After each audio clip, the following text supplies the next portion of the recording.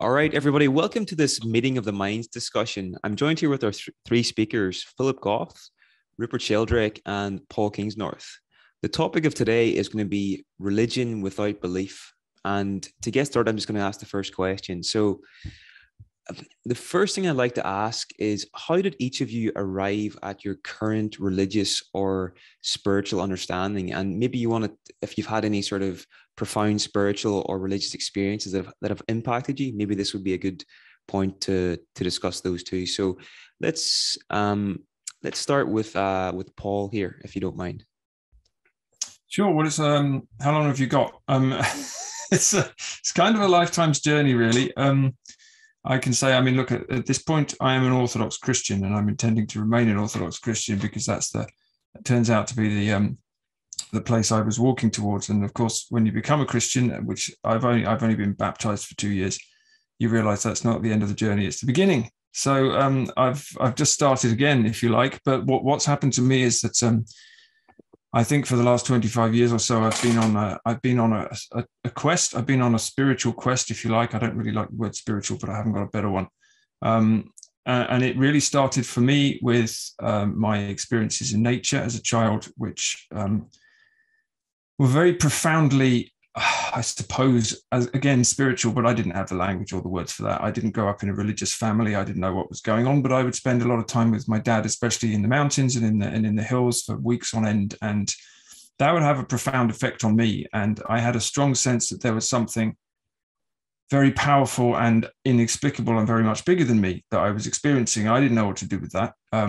And for a long time, I sort of channeled it into environmental activism. I wanted to protect the natural world, not for rational reasons due to arguments about carbon or whatever, but because I had a sense that something really sacrilegious was going on when we were destroying the natural world, destroying sites of great beauty. I was having as I say, a spiritual relationship with those things. But I had to work my way through for a long, long time to work out what was going on. When I was in my 40s, it became much more of a conscious spiritual quest. I practiced Buddhism for quite a long time. I felt there was something missing from that. And I realized to my horror that what was missing was God, because I didn't want to believe in God. But I did. And I thought I needed to work out what was going on because I could feel something was happening. And I ended up, because I was a nature lover, I decided to look for a nature religion. And I spent a lot of time studying mythology and going on vision quests in the hills. And I ended up as a Wiccan. I ended up as a Wiccan priest, actually, joining a Wiccan coven around these parts, of all things. And I lasted a couple of years there. Interesting things happened, but there was still something wrong with it. And at some point, I just wanted to know what the truth was. And I actually remember very particularly at getting on my knees in the garden. I thought, when you want to know what the truth is, you have to get on your knees. So I got on my knees in the garden and I said, okay, God, if you exist, I want to know what the truth is. When you take me to where the truth is. Trying to get the timeline right, but it really wasn't long after that when I had a very strange dream in which I saw Jesus, which was not intended to, wasn't the plan. I wasn't looking for Christianity at all. And when I spoke to God, I didn't have particularly the Christian perception of God in mind, but that was what happened. And then all sorts of odd things happened. Christians kept coming out of the woodwork at me. I was a writing teacher at the time. I kept getting Christians coming to me to want to talk about their writing. I had more experiences. I had more dreams. And then at one point, I had a very, very powerful, very strange experience in which I've written about this in an essay I wrote called The Cross and the Machine. And I was actually at a concert with my son. He was playing in a music concert. And I just suddenly had this enormous, overwhelming feeling of, to use that horrible word, oneness.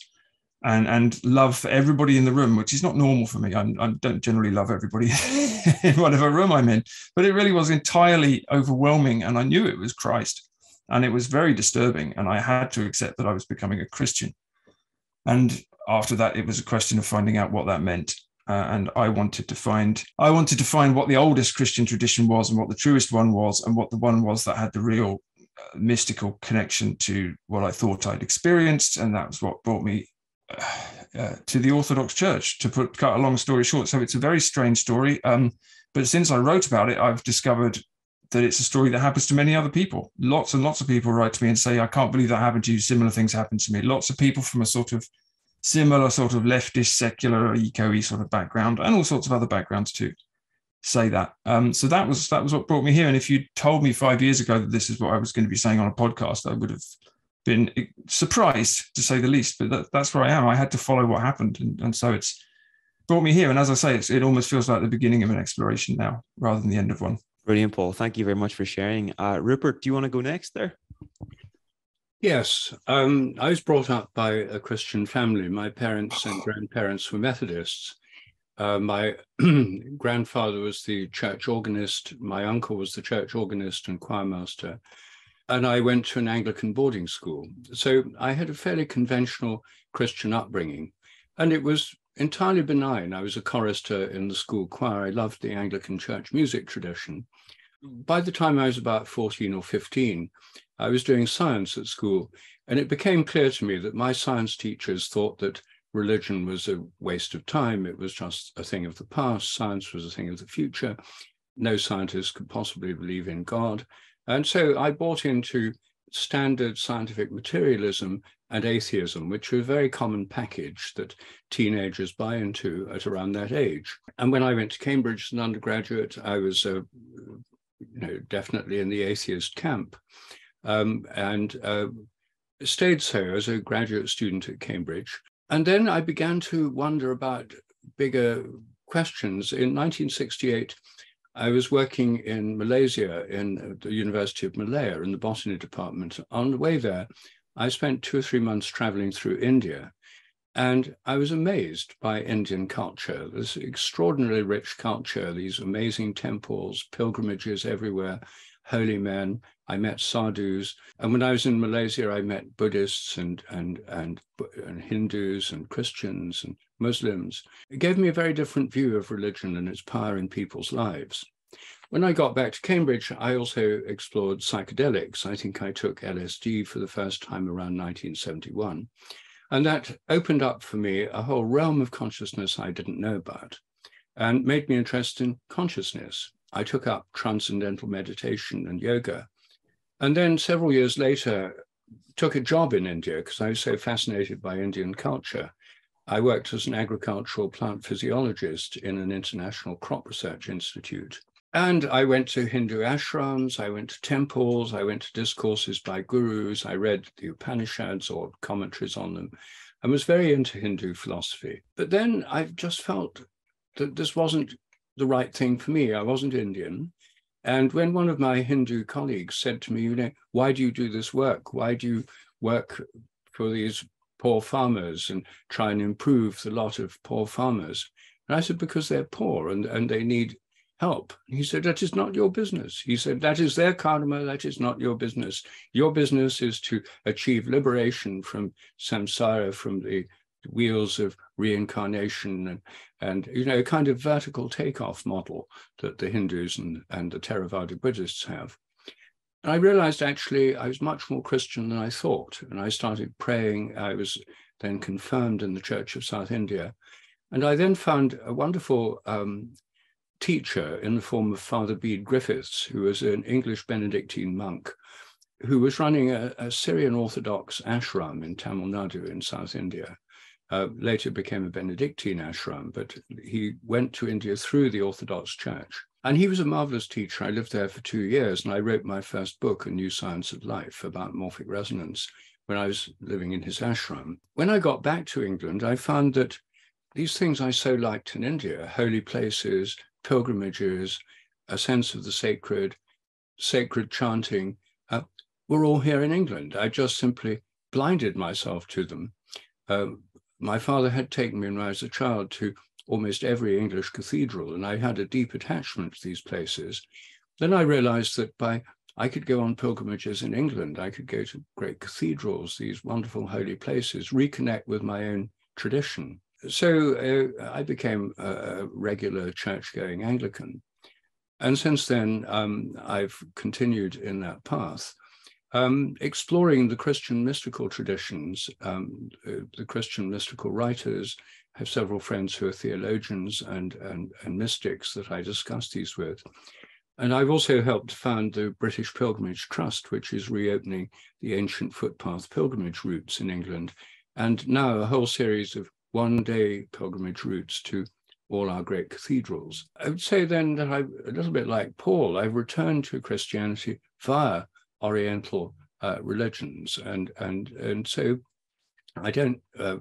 I still learn and from them. And my wife is a Dzogchen practitioner in the Tibetan Dzogchen Buddhist tradition. So I'm certainly open to other traditions. I think they have a great deal to offer. But my own particular path is Anglican Christianity. That's an incredible journey you've been on, Rupert. Thanks for sharing as well. Now, Philip, do you want to give us your story as well, please?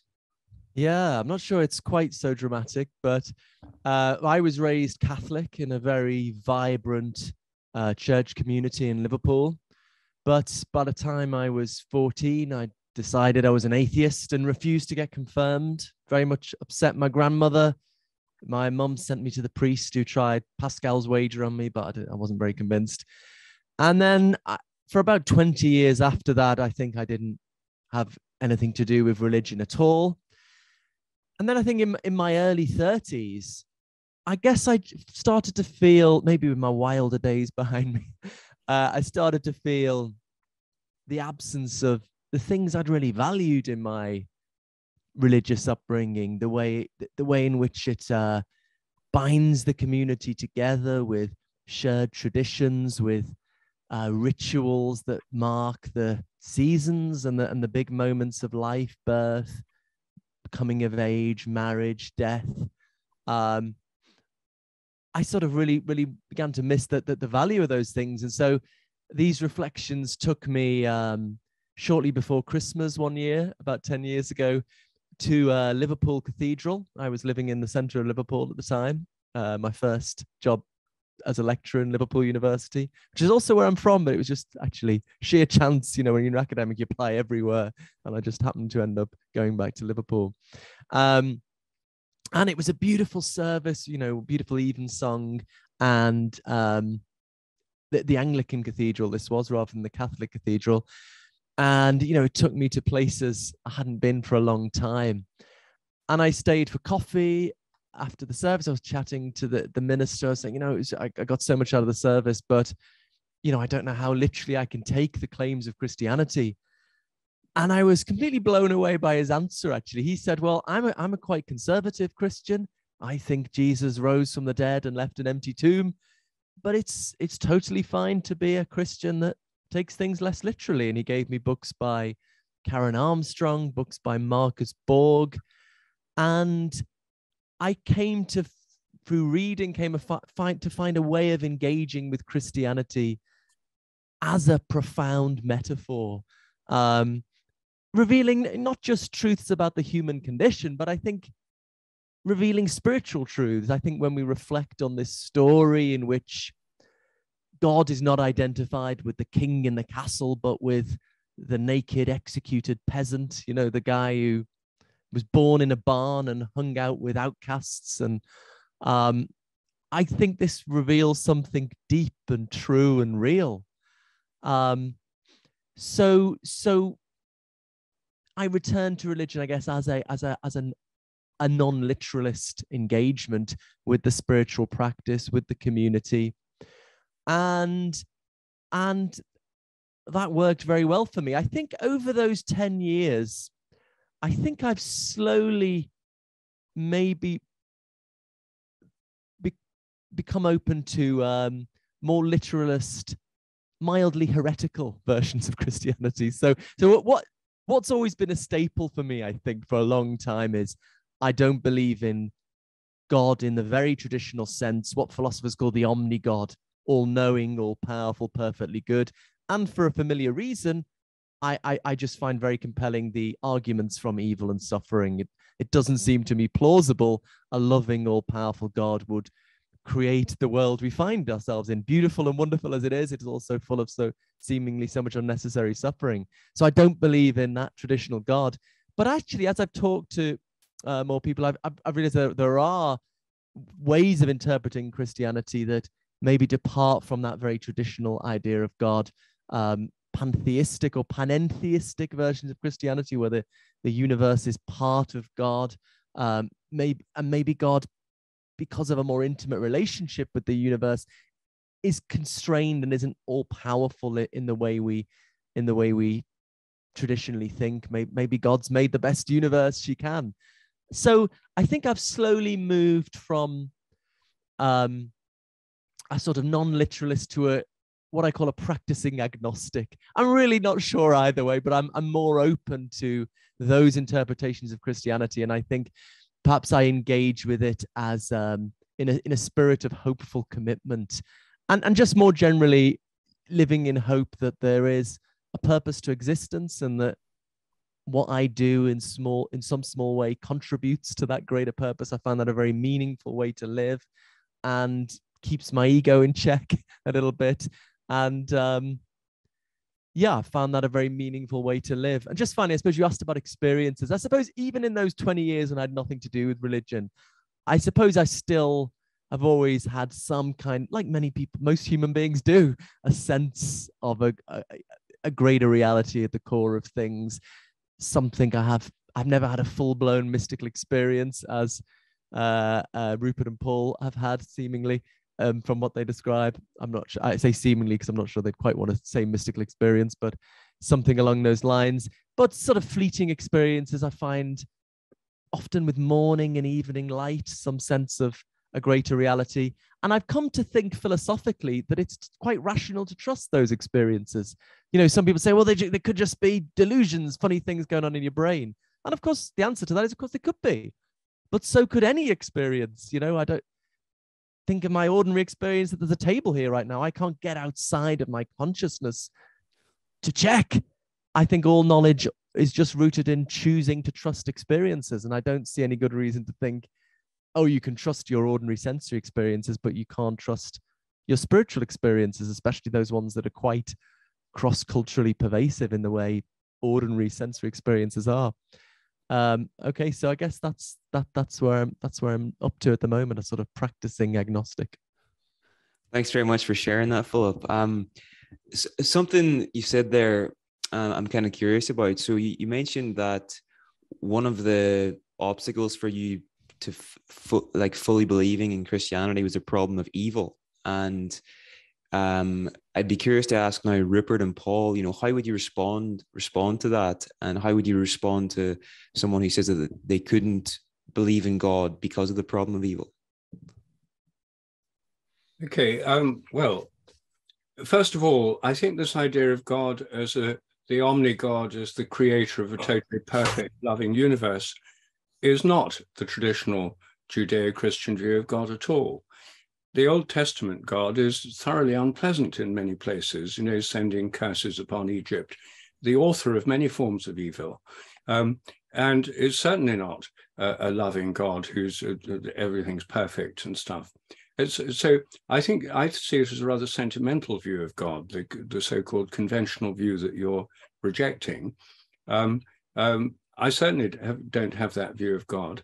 And there's certainly evil and suffering and pain in the world.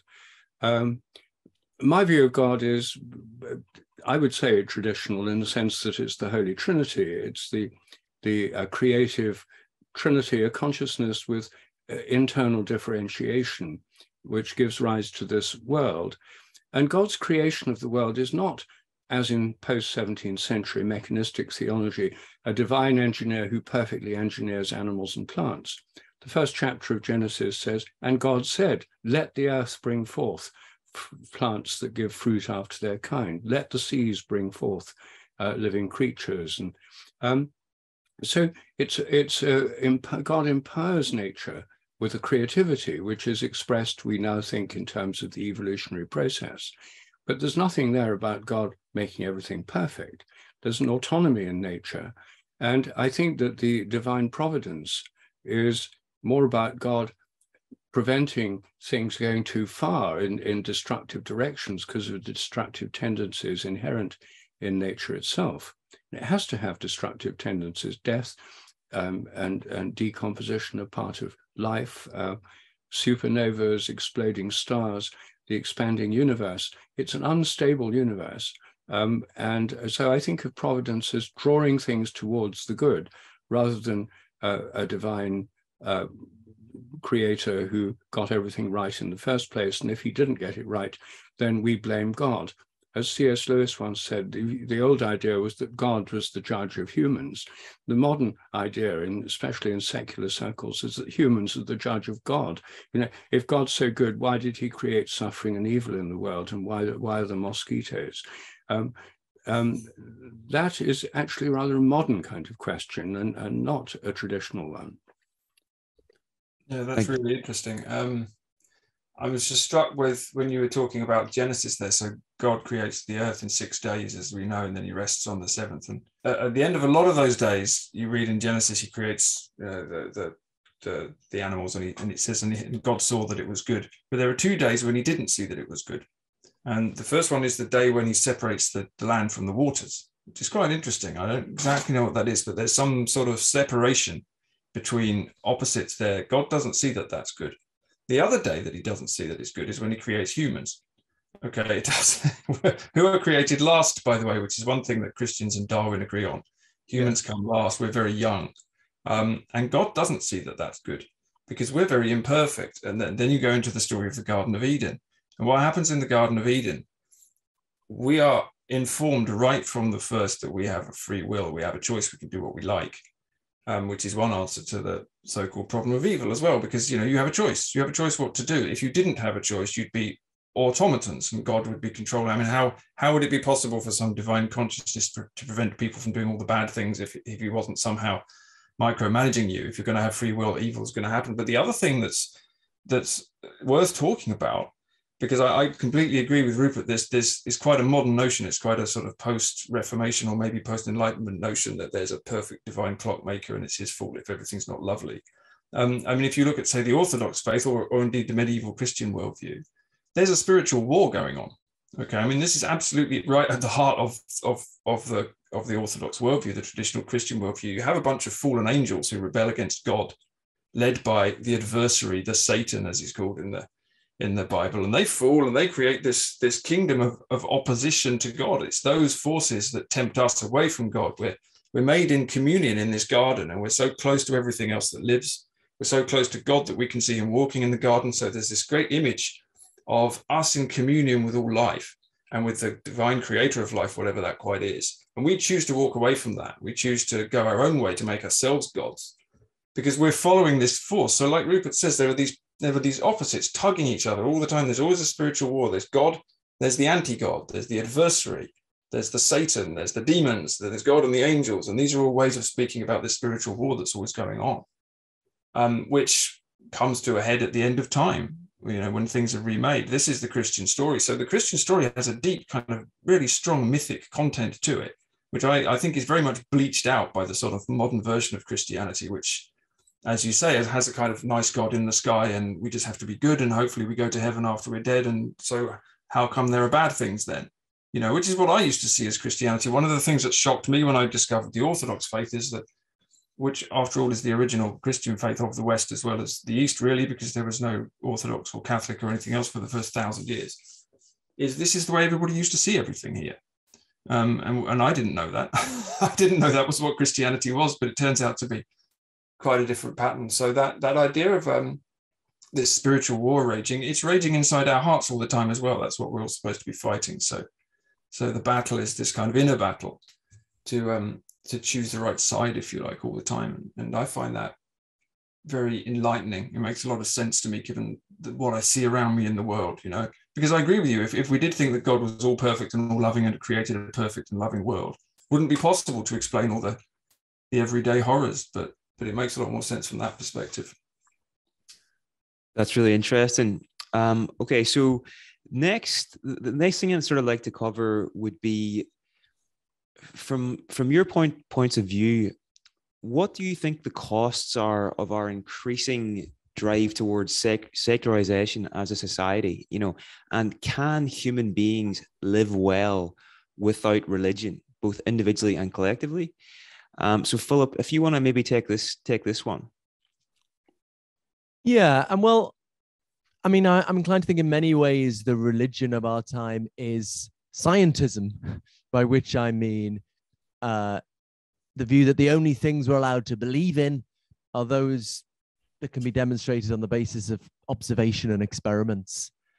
Now, if you sort of zealously adhere to that creed, you will end up, if you do it consistently, you will end up not believing in your own conscious experience, because your own conscious experience is not something you know about. You know, consciousness isn't something we discovered in a particle collider or looking down a microscope. You can't look in someone's brain and see their feelings and experiences. We know about consciousness in a very different way, through our immediate awareness of our own feelings and experiences. If you're in pain, it's just directly there for you. So that, I mean, the scientific philosopher Daniel Dennett is wonderfully consistent in this. He appreciates that his conscious experience is not a postulate of public experiments and observation, so he doesn't believe in it. So I think we're in a very peculiar phase of history where, I believe ultimately, it's a huge debate, obviously, but what I've argued for in my academic work is that our official worldview is inconsistent with the reality of conscious experience. And, and it's conscious experience that makes life worth living, pleasure,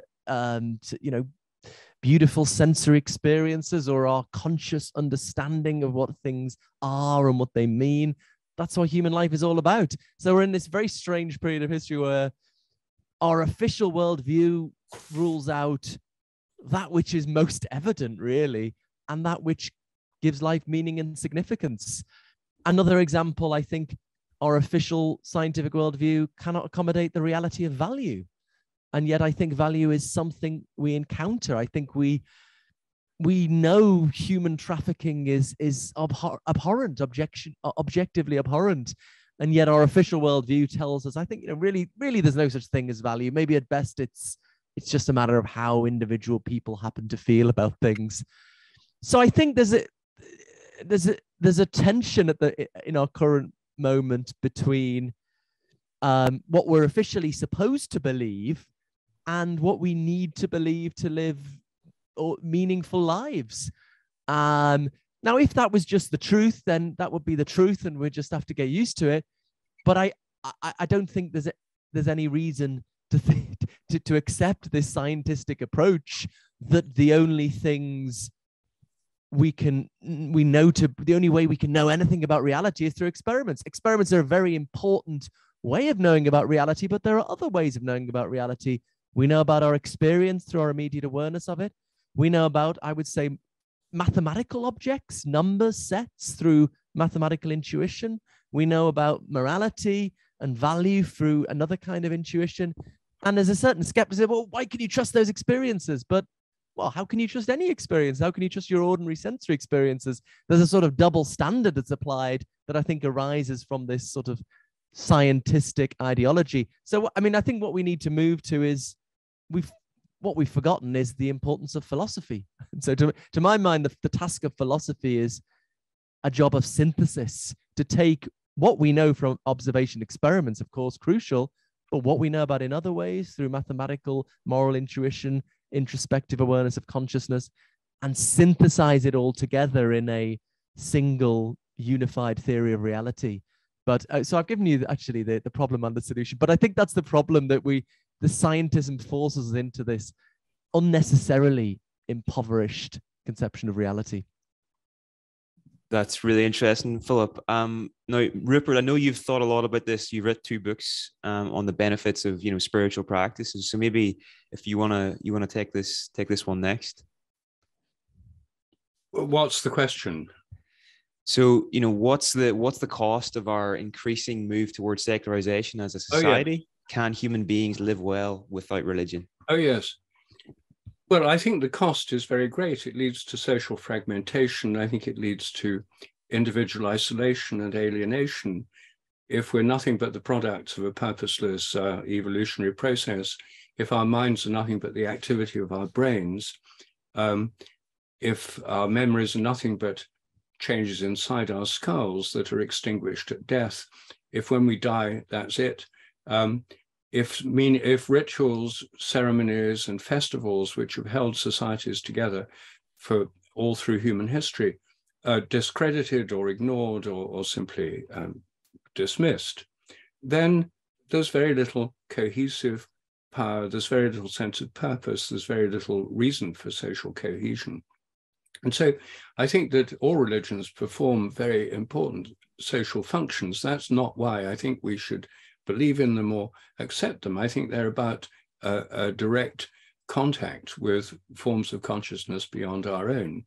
But one of the byproducts of religions is a series of rituals, beliefs, rites of passage, ceremonies, celebrations, holy days, festivals that hold societies together and give life meaning.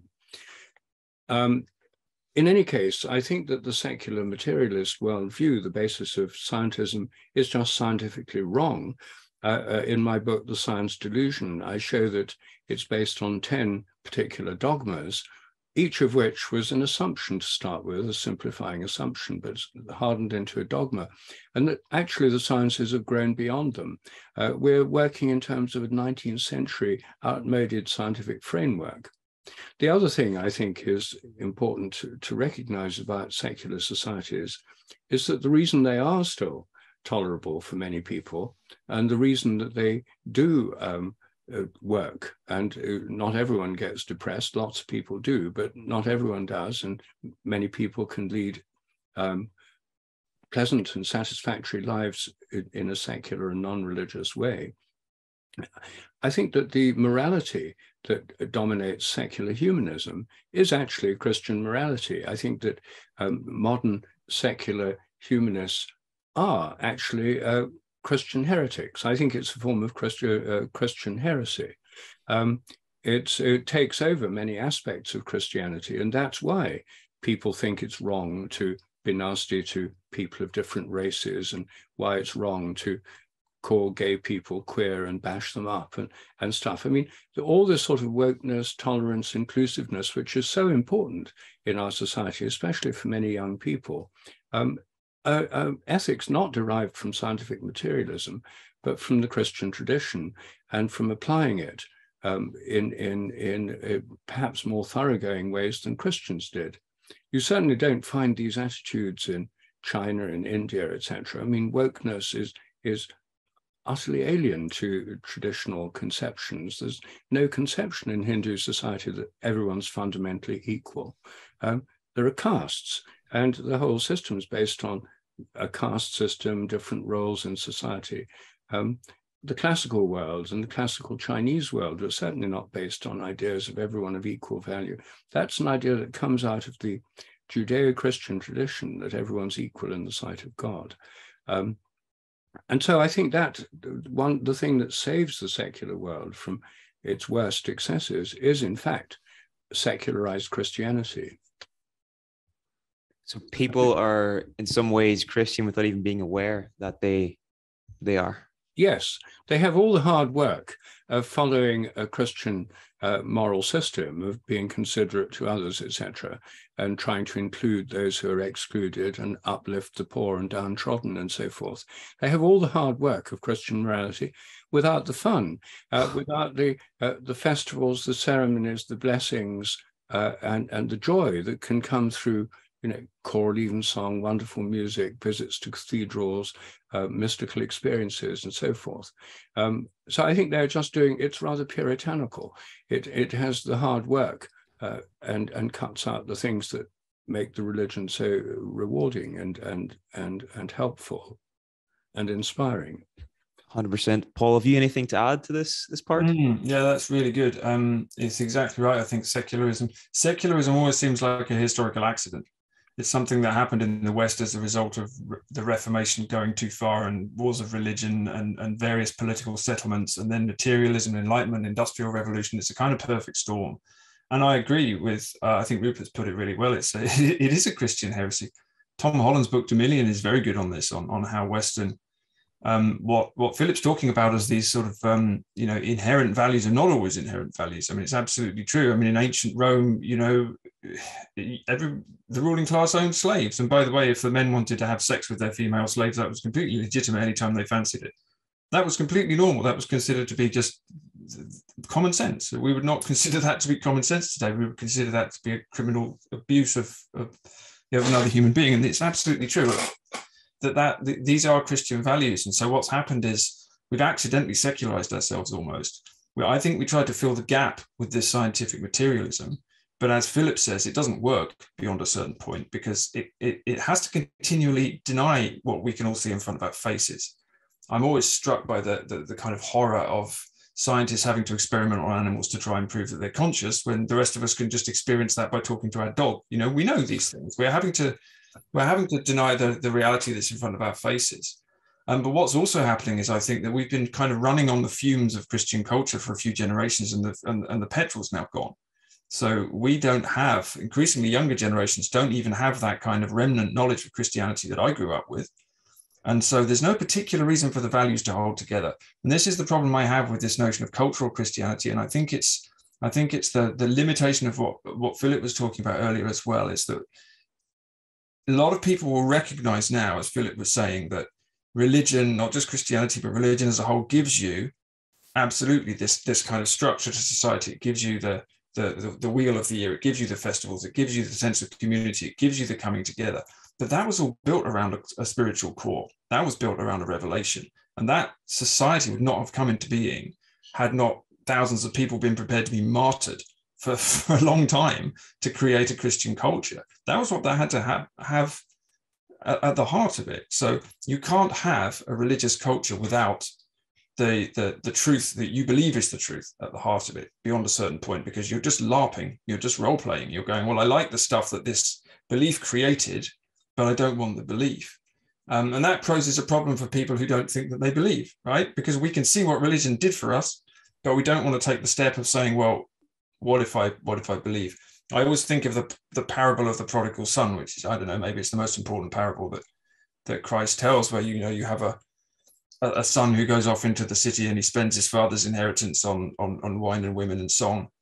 And the father's waiting for him to come back all the time, but he doesn't go and get him, and he doesn't get angry. He just waits. And when the son comes back, he welcomes him. But we're the son, and we're still in the city, and we're now hungover, and we've spent all our money, and the party's over, and we've realized we've done something wrong, and we want to go back to dad, but we're not sure how he's going to welcome us if we do, or what we're going to feel like, or whether we're going to get told off. But we have to make that decision. I feel like we're sort of teetering on the brink of something. And that doesn't, I'm not suggesting we're going to go back and recreate a society that once existed, because we're not going to do that. But the question is whether any society could last for any length of time without a sense of the divine at its heart. Because I don't think, maybe I'm wrong, but I can't think of a society in history anywhere that has not had a sense of God or gods, the divine in some way, except this one in the West here now, which is not lasting and is not going to work. So I don't think that secularism in this materialist, scientific, secular way, in which, as Philip says, we have to deny what we see in front of our face. We also have to deny the possibility of God. I don't think it can last. So the question is, what happens next, which is a really exciting question, actually. I mean, the other thing I'd add to what Rupert just said is that it's absolutely true, isn't it, that when you have Christian morality without Christianity, it just becomes horrible. And a lot of the sort of so-called social justice stuff around at the moment, it feels like the Sermon on the Mount without God or love or forgiveness in it. You get this very intolerant culture, and then everybody on all sides of the political divide is screaming at each other. And it feels like we're all talking about justice and love, but there isn't any. And the other thing that you miss is the relationship with Christ, which is the thing that Christianity is about. It's that kind of, okay, I'm going to try and follow this, even though I'm not sure about everything. I may have my doubts. I don't quite understand it. It's too big for me, but I'm going to follow the path anyway. That's that kind of stumbling along. And the other thing that, because what the Christian faith also says, and what Christ says all the time in the Gospels is, you should try and be perfect like your Father is perfect, but you can't manage it on your own. So you need help. You need help. So you have to reach out to God, and God is supposed to help you. But if you don't reach out to God, you're trying to be perfect on your own. Right? You're not going to be able to do that, because we're all humans. So we're all stumbling along pretending that we want justice and peace, and we can't do it. So that's the leap of faith, right? But that's always at the heart of the thing. If you don't have that at the heart of the thing, you can't have the thing. That's how it seems to me. And we're just realizing that now, but we don't know what to do about it. 100%. Now, I might be getting this wrong, but I remember, at least I think I remember hearing an interview with you a while ago, and you were saying, there's a basic need in human beings for a connection to the divine, something sacred. And whenever that's not there, whenever you don't have that sort of connection to something bigger than yourself, to God or whatever, something else will fill that vacuum. And in modern culture, that seems to be consumerism and capitalism. Would you? Yeah, I think so. I mean, I think that's basically the conclusion I've come to after 30 years of stumbling about, is that, we are going to worship something. There's a throne at the heart of a culture. There's a throne at the heart of a person. So who's going to sit on it? Is it going to be God? Is it going to be Christ? Is it going to be Muhammad? Is it going to be whatever you think is the manifestation of God? If it's not, it's going to be something else. So maybe it will be scientism, actually. Maybe that's, as Philip says, maybe that's the God. Maybe it is consumer capitalism. Maybe it's the self. I mean, I tend to think in our culture, it's the kind of therapeutic, narcissistic self where we want to become gods and we want to define our own reality and we want to define our own divinity. But those things are kind of all tied up together, I think. They're all humans trying to measure their way to some kind of truth. But what if we're too small to do that? What if we can't see the whole reality? What if we have to give ourselves up to something else? You have sacrifice and surrender at the heart of most faiths, I think, certainly monotheistic faiths, and that we hate that. Nobody wants to do that. But what if that's the key? What if that's what we have to do? 100%. Okay, right. so sorry, Philip, you wanted to come in, didn't you? Jump in, Philip. Yep. Yeah, so can I maybe respond to Paul's earlier point? So I suppose maybe we're starting to get a little bit of possible disagreement, maybe not, in terms of this idea of not being a non-literalist Christian or a Christian without belief. So I'd like maybe I can say two things in response to that. So firstly, yeah, I mean, coming back to Marcus Borg, who was a big influence on me coming to this non-literalist conception of Christianity. So he was certainly not someone without a sense of the divine. He believed in this greater reality at the core of things that he thought we had direct experience to. He thought its nature could not be put into words, but we could know it in experience. And that was the heart of his faith. And he thought through the Christian story that involves this incredible inversion of worldly values, that leads to a deep understanding of the true nature of the sacred, the divine, even though he didn't necessarily literally believe that Jesus was uniquely divine in a way that no other human being was, or that Jesus left an empty tomb. He still thought this is not just a story, it reveals the truth of the divine. So it's one question whether both Rupert and Paul are right that, without any sense of the divine, it's all going to fall apart. But is the more nuanced question whether with that, not literalist, but in a way, believing that Christianity is in a sense true and a true reflection of the divine, whether Jesus reveals God to us, whether that could play the same role. So that's one thing. I mean, the other thing I wanted to say, though, I guess another question is, look, what do, and maybe there isn't disagreement here, but what do we say to people who turn up to our church and say, like myself, and say either I just don't know either way, or say, look, I just don't think these central claims are true, but I want to be part of the community. I love the practice. I love the traditions. I want to be part of it. What do we say to those people? And I can't really see a reason not to embrace them. I have a very traditional Christian friend who said to me, I'm very happy what you're doing. You're hearing the word of God, you're, and I actually gave a talk at my church last week. Actually, they have someone every month to talk about their journey of faith. And it was interesting. There were a couple of non-literalists who thought I was too much of a believer, actually. And then a couple of, more traditional evangelical Christians saying, asking me about, what do you think about prayer? And the minister who was leading this said, I kept saying, oh, I'm sorry, I'm a heretic. And he said, oh, I don't like the word heretic. And I really appreciated that. So, I mean, sometimes it seems to be pointless conversations about what is a Christian, who can call themselves a Christian, but I don't know, we can use words how we want. We could use Christian to mean, someone who likes sausages or something. The question is, what do we do with these people who on honest intellectual grounds either it's important difference between lacking belief or disbelieving. We tend to just blur over that boundary by just saying don't believe. But anyway, there's two different types of non-believers. There's ones who lack belief, who are not sure either way, and those who just disbelieve but still want to be involved. What do we say to those people? And I can't see a reason not to say, you're welcome. Yeah, well, that's a good, yeah, there is an area of disagreement here, because I can see a very good reason not to say you're welcome. Because Christian doesn't mean anything we want it to mean. It doesn't mean I like sausages. It means I believe in the truth of Christ. And as a, I can't help looking back. I mean, look, let's say two things. Firstly, people have been arguing over the nature of Christ since Christ was alive, right? So that's, you can see that in the book of Acts. You can see people arguing about exactly what Jesus was. But there's also a church and there's also a creed. And at the basic level, as Rupert says, to be a Christian is to believe in the Trinity, and it's to follow Christ and to believe that Christ is divine. Now, if you don't believe that, there's no reason you can't still be inspired by Christ or like Christianity or anything else. No one's going to stop you. But maybe this is the difference between the Orthodox and the Anglican Church. I mean, it wouldn't be possible to become a baptized Orthodox Christian if you didn't believe in the divinity of Christ. Now, that doesn't mean that you're not going to have doubts sometimes. It doesn't mean people aren't going to have arguments about things or different theologies, or it's not like everyone has to be a robot and recite the Nicene Creed and forget that it was drawn up by a committee, because it was. But it seems to me this is where the faith comes in, right? Because the faith requires us to follow something that we can't literally prove to be true through philosophy or science. I can't prove that Christ rose from the dead, obviously. I can't prove that the resurrection was real or what it exactly did. And people have argued about the meaning of that as well. And different Christian traditions have a different understanding of it. But if you don't have a kind of guardrail over your understanding of what Christianity is, then you haven't got Christianity. It's like any other word. If we decide that the word man or the word woman can mean anything we want them to, then we start getting into sticky waters. And that's a huge argument at the moment, right?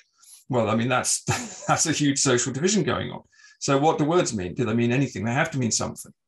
And different churches have different points of view on this. I would say there's a difference between people who come into a church and say, well, I've chosen to follow this path, even though I don't know whether I can do it, and I don't know how much of it is real. I don't really understand. I mean, a lot of people don't come into churches for theological reasons. They come to the church because they want to follow God, or there's any number of reasons people might come in. People don't usually study theology before they come in anyway. But I think if somebody says, well, look, I actually don't believe a word of this, but I like the songs and the cake afterwards, so can I be a Christian, please? I think the answer should be no, you can't, because otherwise, what's the meaning of it? It's just a sort of social club. I don't see there's no strength to it. There's no core to it. There's no, I just look back on the 2,000 years of people who confessed Christ, many of whom were martyred and abused for doing it. And I think I can't stand here and say, well, maybe it was just all nonsense, really, but I sort of want to join in. It's like there has to be, like I say, there has to be a surrender, doesn't there? We have to surrender to something, even if we don't want to. And that might be surrendering to not knowing, not exactly knowing. I bet I very much doubt every priest in the church is totally sure about everything all the time. They have plenty of doubts themselves, but are you going to walk the path or not? I think is probably the question as I see it, but Rupert might have a different idea.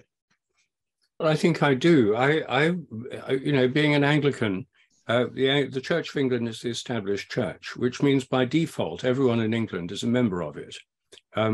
They're entitled to be baptized, married, etc., in their parish church.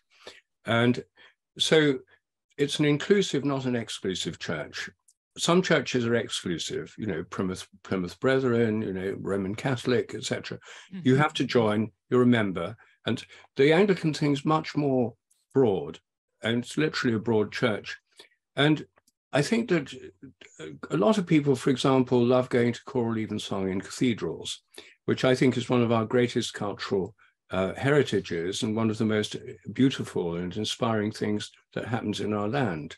I love going to choral evensong in cathedrals myself. And indeed, I helped set up a website called choralevensong.org, where you can find a choral evensong near you any day of the week, and in fact go to many of them on streaming online.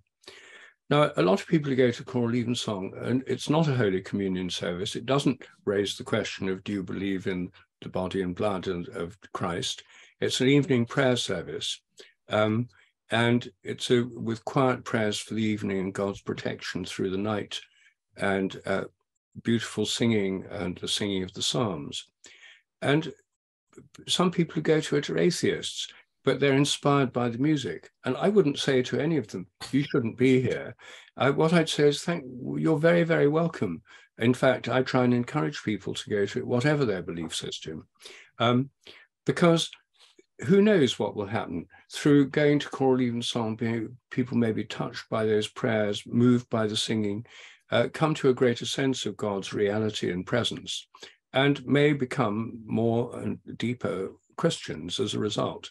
Whereas if they're told in the first place, you're not, what right have you got to be here or anything like that, it's going to put them off, and it'll just mean that, there's be little way open for people from this godless secular world to find a path back to contact with the Christian tradition. I see this as a way of, I see the many steps on this journey. I've certainly been through quite a lot myself. And the fully committed Christian point of view that you're describing, Paul, which, I'd share much of that view myself, is not the best way in which most people are going to find the Christian faith again. Not everyone's going to have a vision of Jesus, or some of them, it'll be a much more gradual process. And that's why I think it's very important that the Church of England is an inclusive church, and that's why I very much support that general approach. On our British Pilgrimage Trust guided pilgrimages, we have a slogan that you probably wouldn't like very much called BYOB, Bring Your Own Beliefs, because our point is this is about experience, not about belief. We don't want people to be put off by people who've had very little contact with the Christian tradition, know nothing about it, can't be expected to sign up to a belief system, but they can be expected to enjoy walking through the countryside, connecting with the natural world, going to an ancient holy place with an intention, praying there, lighting a candle, going to choral evensong, saying a prayer, connecting with this heritage and tradition. For many people, that's very, very important. And it goes before a change in their beliefs, not following after a change in their beliefs. Yeah, I completely agree with that, actually. So I think I'm talking about a different thing. Maybe I was being unclear. Yeah, that's absolutely the case. And that's what I was doing for 20 years. And, it would be the same in the church that I go to. People come to that church, and I've taken people to that church who have all sorts of different beliefs or none. And that's how I first went there. So I'm not suggesting for a minute that people shouldn't go to the church and experience it or go on a pilgrimage. Of course they should, absolutely. Otherwise, it just becomes a kind of fanatical sect. Yeah, absolutely. What I was talking about was not so much the experience of, not so much that experience, and I'm totally with you there. It was probably the second part of what you're talking about there. Once if you decide to make a commitment to, say, being a Christian, if you decide to do that, which you might not, you might want to go to church for 20 years and not make that commitment, which is fine. No one's, going to stop you coming to experience a liturgy or something. But if you decide to say you're a Christian, I think at that point, there are definitions that come into play. That was the point I was trying to make, rather than, because as I say on that, I agree with you and Philip about that in terms of, the experiential nature of this. People get drawn into this very slowly. I think this is what was happening to me for a quarter of a century. I just didn't realize it. So absolutely. If you walk into a church and people aren't welcoming and they want to quiz you on your theology, then you're going to be off. So that's I think we're probably talking about different things maybe. Another thing it might be good to raise is that, there is controversy about and philosophical debate about the meaning of the word faith and whether the contemporary word belief adequately captures that. So, Karen Armstrong has argued that historically belief had a different meaning. Pistis, faith in the New Testament, had more connotations of commitment, trust, having your heart in something. And when the Bible was first translated into English, she argues that the word believe was much closer to that, related to the German word belieben. She quotes Shakespeare, now which play is it? I can't recall, but someone saying, believe not thy disdain. What does that mean? It means, don't have your heart in your disdain. And then she argues that, as so this was a good translation in the when the Bible was originally translated, and then as time goes on, we have the scientific revolution, the Reformation, and belief becomes much more a cold-blooded, which hypotheses do you intellectually assent to? And then she thinks, it's just a mistranslation now. And so we think, oh, Jesus in the Gospels really cares about which hypotheses you assent to. Whereas Daniel Howard Schneider, a philosopher, in a paper you can get on his website, Mark and Faith, he has argued that he focuses on analysis of Mark's gospel, that we should much better understand what Jesus means by faith as something like perseverance, or I can't think of the word he uses now, but commitment and keeping going. If you look at every time Jesus praises someone's faith, they've greatly shown their commitment, like the paralyzed person getting lowered in from the roof, or the woman with bleeding who gets to the front of the crowd. So many philosophers, actually many quite in many ways quite traditional Christian philosophers, have argued we shouldn't. So what does belief mean? Perhaps in the modern sense, belief means you're quite confident something's true. Maybe not certain, but you're confident it's true. Whereas many philosophers have argued, no. What we should understand by faith is something like an engaged commitment to that proposition. That's maybe you can't disbelieve it. You can't think it's false, but you don't have to necessarily be confident it's true either. It's about committing to a certain proposition. Karen Armstrong says we should understand the creed as I commit to the Father, and so on. And there's also an argument, a very good paper by Howard Schneider and somebody else whose name I forget now, argues that this was Mother Teresa's faith. Mother Teresa's diaries we got to look at after she died, he argues that she didn't believe Christianity. She had these terrible moments of doubt that she just stopped feeling that it was true, but she still had that deep commitment. And he says, do we want to say she wasn't a Christian? She didn't have faith. So again, it's the two things. Okay, there's more of a difficulty with someone who says, I disbelieve it, I think it's false. But for someone who says, I don't know either way, but I'm gonna live out this commitment, to say that person is not a Christian. No, totally. I certainly wouldn't say they're not a Christian. I mean, that's quite an interesting distinction. I mean, I wonder if, I think I was trying to say this earlier, probably clumsily, but the faith may come before the belief. And even if you have the belief in a proposition early on, it's the faith that's going to prove it either way, isn't it? You have to follow it.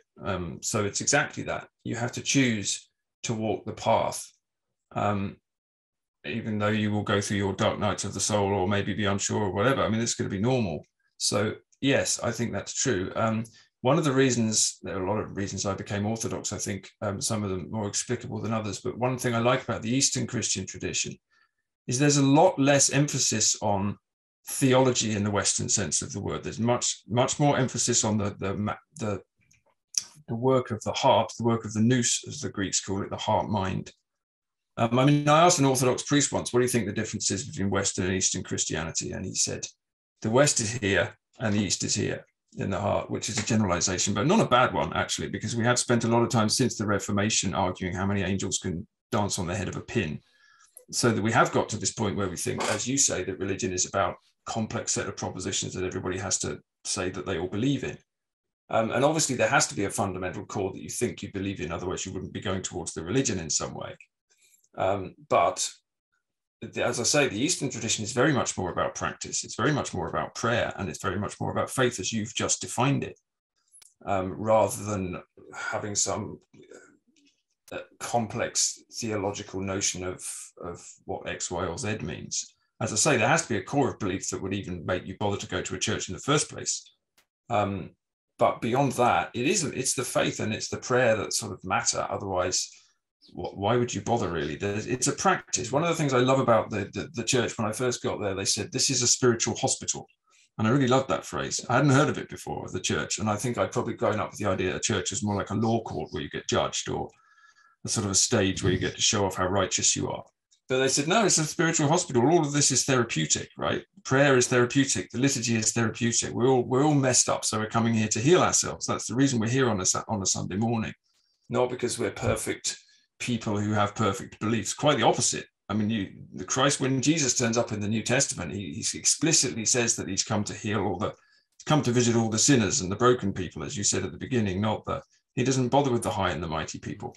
The only time he goes to visit the powerful of the religious or the political establishment is when he goes to have them executed. But that's the relationship. So when I've heard that notion that the church was a spiritual hospital, that was a very powerful reason for me to move towards it, and it fits exactly with what you've just said about the faith, the choice to make that sort of, it seems to anyway, to make that journey.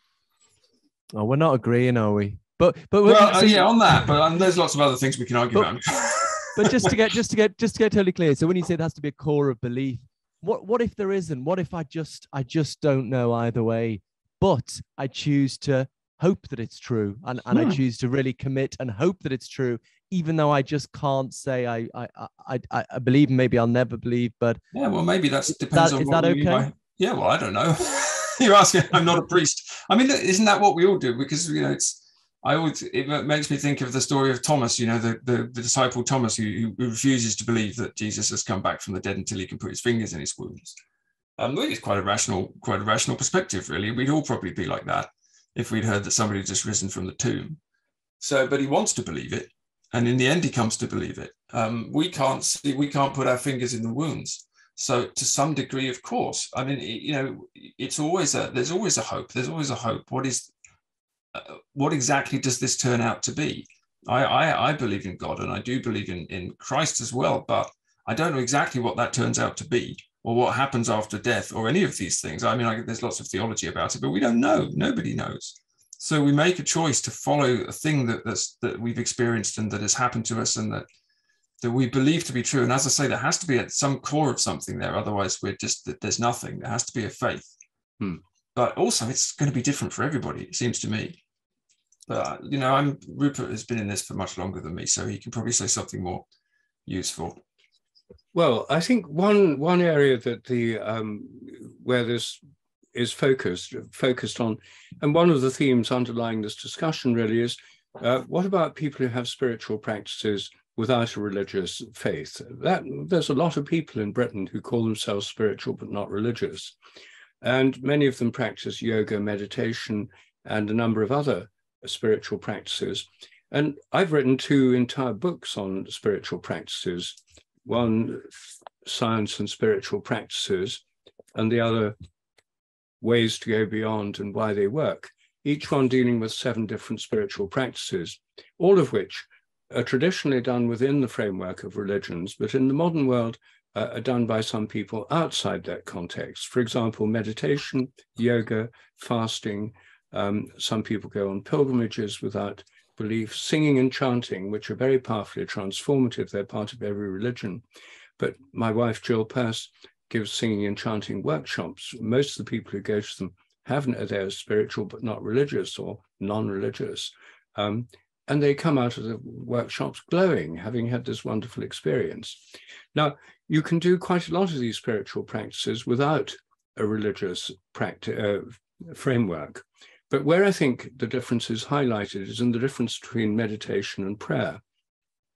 When I first did transcendental meditation in Cambridge, the person teaching it said, you don't need to believe anything to do this, just do this, and you'll notice within 20 minutes that your mind has changed, and do it regularly and you'll notice a real change.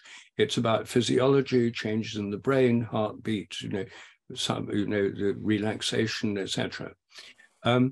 Now, I think meditation is a very valuable practice. I do it every morning in a Christian form. And what that does is sort of withdraw from the world, and you come to this practice which brings you to the ground of consciousness itself. And meditation practices exist in all traditions. Contemplative prayer, it's called usually in the Christian tradition. But petitionary prayer, the ordinary common or garden kind of prayer where you're praying for someone you know to get better or for protection from some danger, that kind of prayer involves directing attention outwards to events in the world and in one's life and in the world around one. And in a sense, it's the opposite of meditation. Meditation's like breathing in. You're letting go of everything outside, coming to the ground of consciousness. Petitionary prayer starts with an invocation Our Father, who art in heaven, Hail Mary, full of grace. In every religion, the prayers start with an invocation. You connect with that spiritual source, and then you with that spiritual source, you direct these intentions to the outer world, connecting them with the spiritual source. In that sense, it's like breathing out as opposed to breathing in. And I think we need both. But my point here in relation to faith is that you can't pray if you're an atheist and you believe there's nothing out there. All consciousness is inside the head. The entire universe is made up of unconscious matter, purposeless matter, which is totally devoid of any form of consciousness. And there's no such thing as God, saints, or angels out there. They're all figments of our imagination inside our head. That would make it very, very hard to pray. To pray, you have to take the leap of faith that there is something to which you're praying, a being, a greater being than yourself. And it could be God, the Father, the Holy Spirit, Jesus Christ. It could be the Blessed Virgin, the Mother of God. It could be the angels. It could be the saints. There's many options for prayer, but all of them involve addressing a being of a greater level of consciousness than one's own. And to be able to pray, you have to, at least for the time you're praying, make that leap of faith that you're not just saying words inside your head that are just echoing inside your skull. They're contacting something beyond you. And through that leap of faith, through that actual act of faith, rather, in praying, there's very often, I find, a sense of connection that makes it very real to you that you are part of a greater consciousness than yourself and your own. So I think that that's a way in which faith becomes a practical matter, a practical matter as part of an everyday spiritual or religious practice, and one which doesn't require sort of endless, tormented sort of vexations about what do I mean by this and it's just a practical thing. If you're going to pray, then you start by saying Our Father or Hail Mary or something like that. You start with an invocation, and that is the faith that makes the prayer possible. 100%. Well, Rupert, I think that's a great note to end on. Thanks for sharing.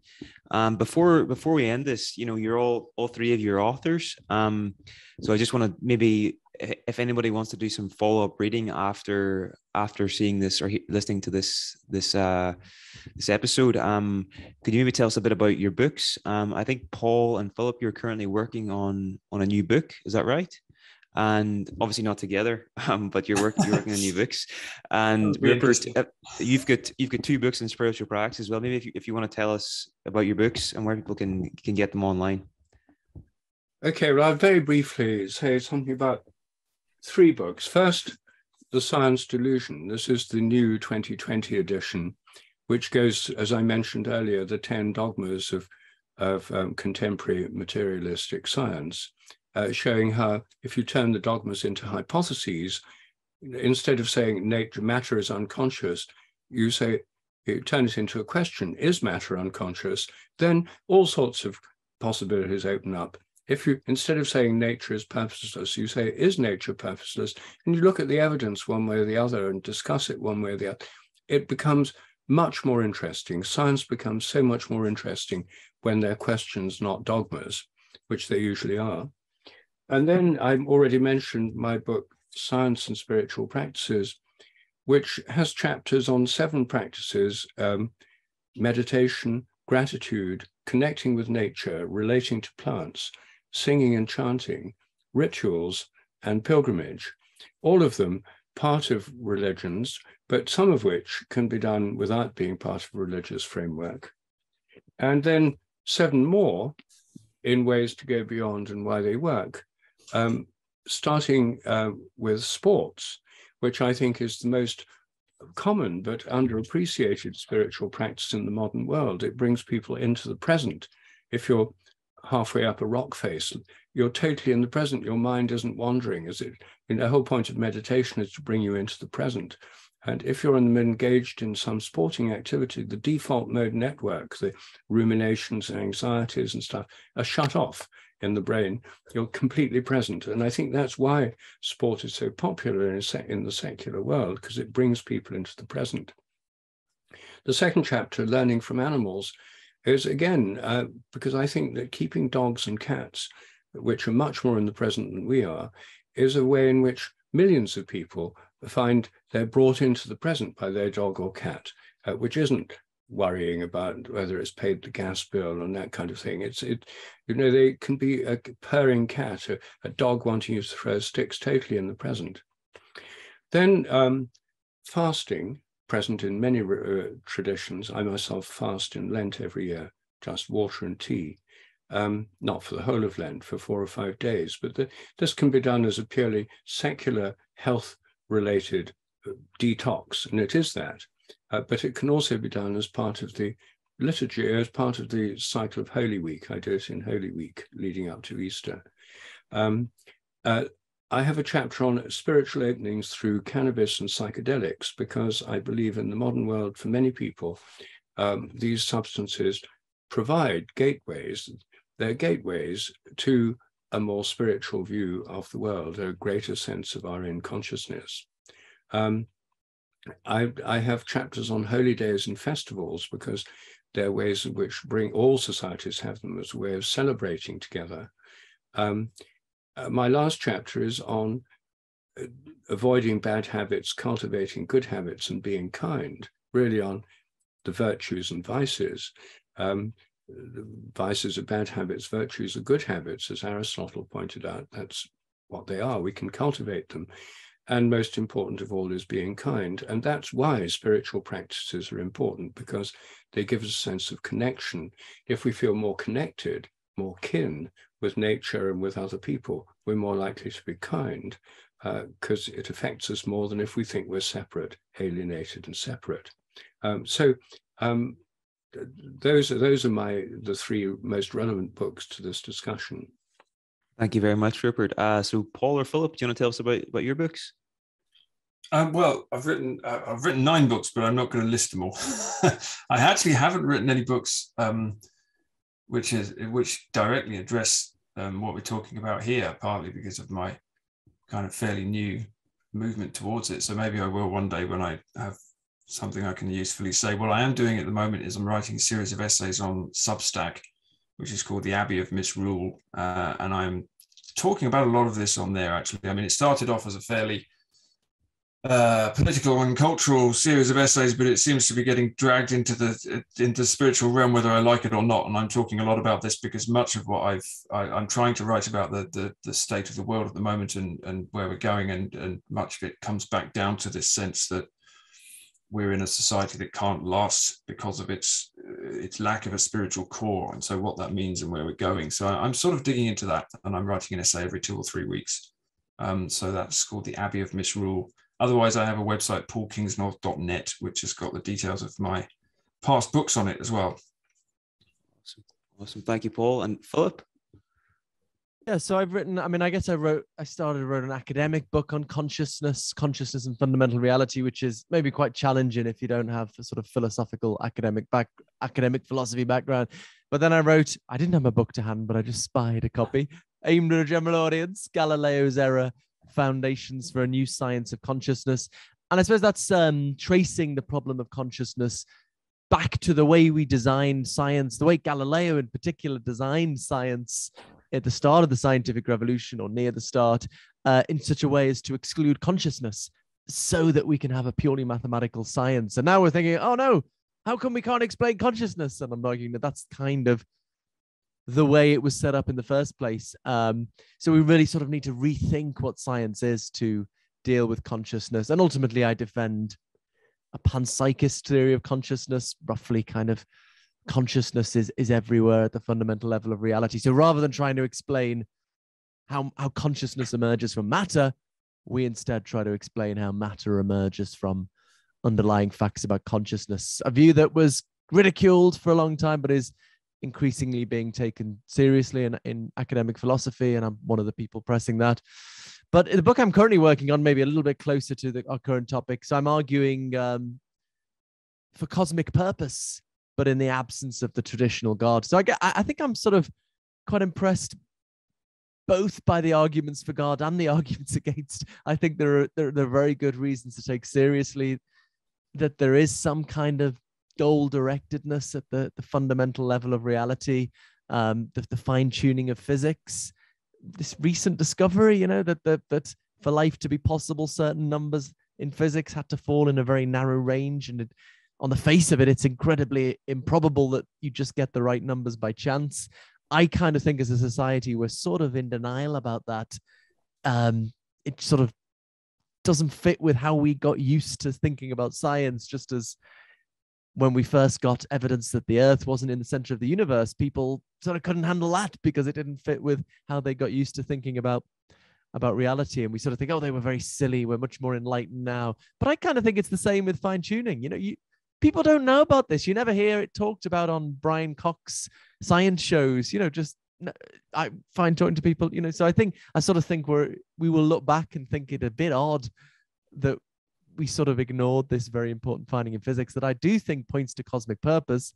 At the same time, as I've talked about, I don't believe in the traditional God, so I'm exploring various hypotheses for making sense of cosmic purpose without God.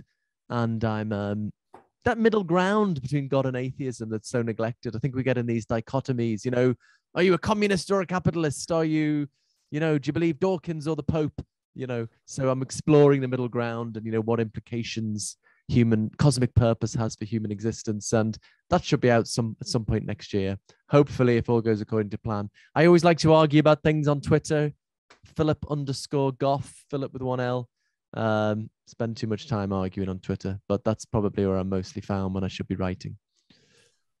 Okay, brilliant, Philip. Thank you for sharing. And I just want to say a huge thank you to all three of you for taking the time this evening to share your perspectives. You're all coming from a very different background, but I think there was so much value in what each of you shared. So thank you very much, and I wish you the best of luck with your work and everything going forward.